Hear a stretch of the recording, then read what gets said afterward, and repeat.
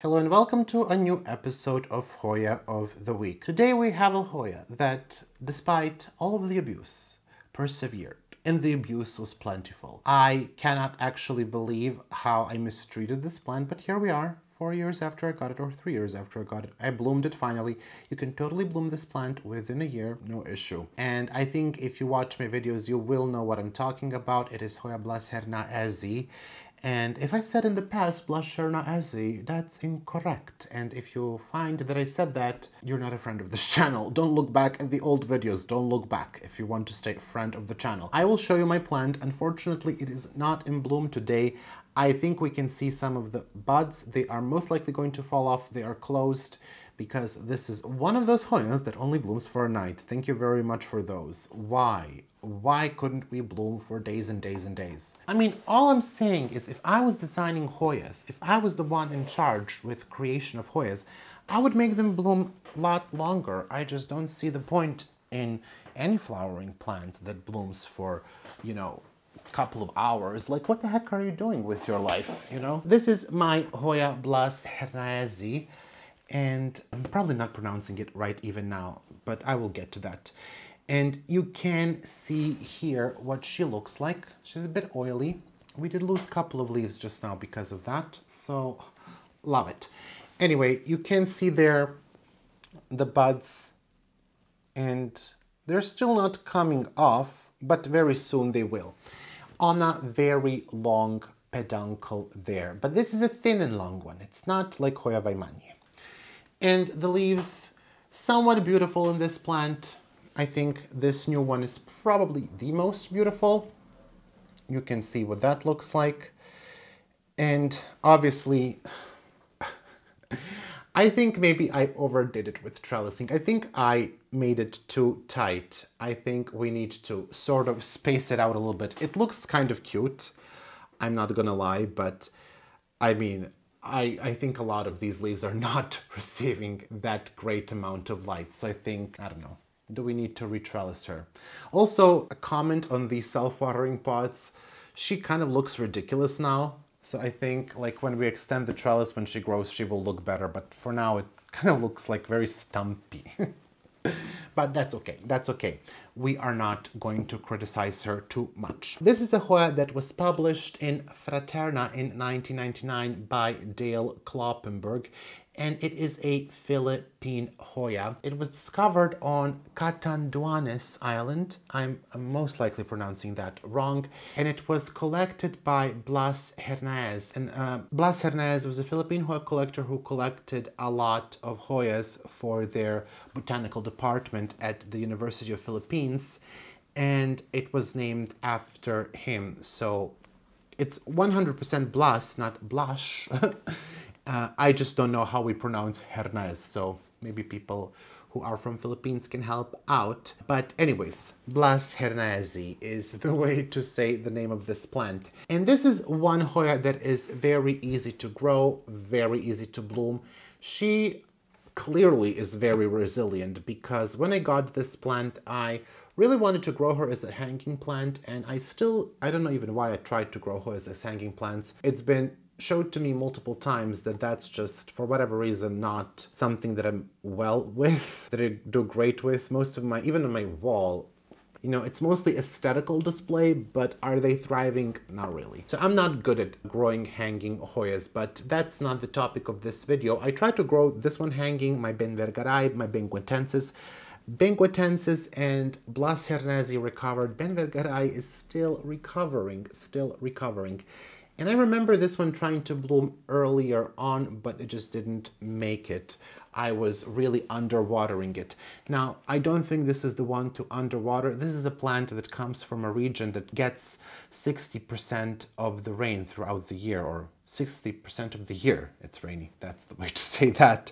So she comes from a very, very rainy region, very hot region as well. Where she grows, I believe it's around, I do have to check, 25 degrees Celsius to 30. That's the usual temperature for the lows and the highs. So from 77 to 86 degrees Fahrenheit. The average is 27.9. So that's what? 80 something. That's the average. The minimum ever recorded was 19, which is like 66.2. And I think the maximum was just a bit over 30, maybe 32, which is close to 90 degrees of Fahrenheit. Yeah, not a cool grower. She can definitely stand temperatures that are maybe around 20. I have exposed her and she was fine, but she is definitely a warm grower. And that actually is quite good for us, I would say, because it's more likely that you will have a warm place in your home than a cool place for something like Hoya, which is a struggle to get those buds to open. But, you know, maybe one day we will have Hoya and Hoya of the Week. Is that day coming anytime soon? Absolutely not. Anyway, let's move on from that. So this Hoya, very, very easy to root, very easy to grow. I mean, she's just filled with aerial roots. You can see all over we have aerial roots. Not a challenge at all. And I would say decently handsome leaves. I have seen handsomer, but I would say these are decently handsome. There are several color forms. We sort of have this yellowish one, dark yellow, I don't know. I will attach some other ones. I do have nice flower photos of this. And I initially thought this was a different plant, but I actually think I mixed up the labels myself. Someone is calling me. Oh my gosh, who is it? Who is it? My terrarium mister just arrived, but we gotta continue with Hoya of the Week. Have no idea where I stopped. I'm so excited this arrived. This plant is now in cocoa peat and perlite. It's in a self-watering pot. It used to be in a more barky mix, and I can't tell you that she really loved that. I think if you are going to do a very well draining mix, you will have to water her a lot. I do think she benefits a lot from a self-watering pot, especially if you have many plants. She will really, really benefit from that. And I do, again, think this is one that you really should grow in the trellis. I know there are people out there who grow this hanging, but I think it's just really nice on a trellis. Very fast grower. If you mess it up, she will recover. Trust me, I am the one that abused this plant, and it's just impossible. Well, it's not impossible to kill, but near impossible, and she will bounce back. I do frequently still underwater her because I just sort of forget that she needs to be watered. That's the downside of self-watering pots. You kind of get used to being lazier than you should. But in any case, a beautiful Hoya. Flowers on mine, again, are yellow. I had several other clones, and I love how I just said they're not so easy to kill, but I did kill those, or actually mites did kill those. They obliterated them. I had all of the clones of Hoya blashernaezii, all of the color forms actually, and they are... Actually, now I'm thinking maybe I should get the rest of them.